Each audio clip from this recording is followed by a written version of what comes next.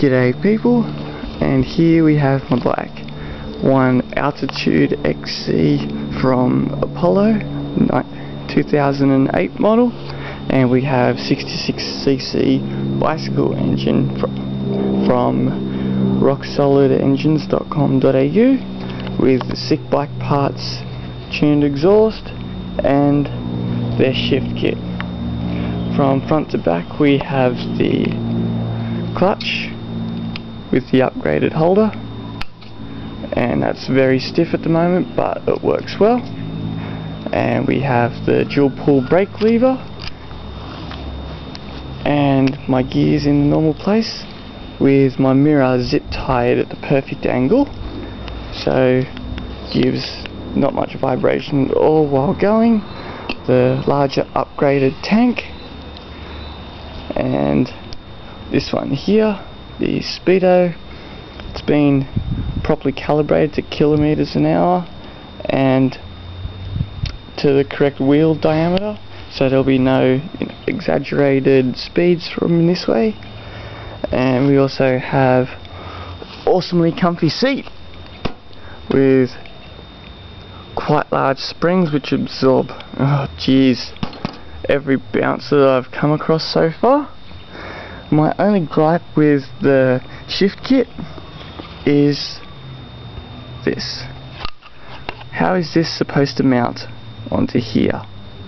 I don't think glue would do it, as the heating of the engine would, say, melt the glue, make it all gooey, and with the wind resistance from the front end would just peel this right off.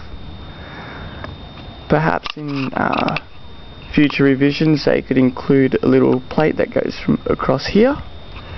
If we were supposed to drill through from the other side, should this not be put on before the shift kit? It just makes it seem weird. But anyway, I'll be making my own one of these. We have the shift kit, not too much room down there at all, and yeah, I personally won't be using all 8 gears. I'm just, a little bit worried that the chains are going to catch, so I'll be only going down to about 5th or 6th. We have disc brakes and opted for the cable rather than hydraulic, so I can use the dual pull brake lever, and she's done. Alrighty, so without further ado, let's fill her up.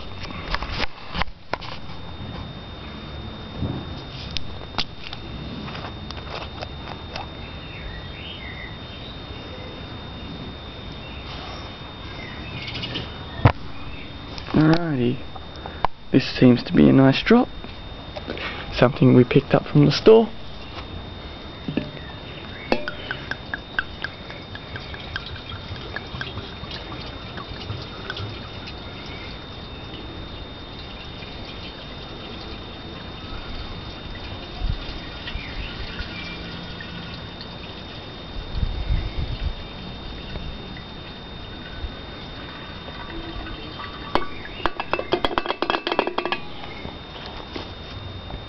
There we go.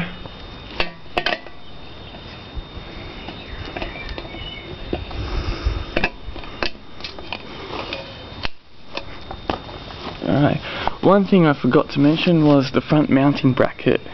This has given me a lot of trouble in the past, not this particular one but the front mount in general, and with many sheared bolts and 2 failed engines of the 66 variety so far, I got a nice balanced one from Rock Solid, and pretty much overkill front bracket. It is a 3mm thick hardened steel plate cut out from the scaffolding from Bunnings, and with a M8 U-bolt put through it.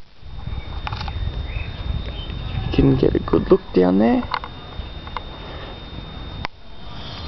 and it is quite stiff, and the top one here is for the say helping out with not letting the engine move from side to side like that as she's going.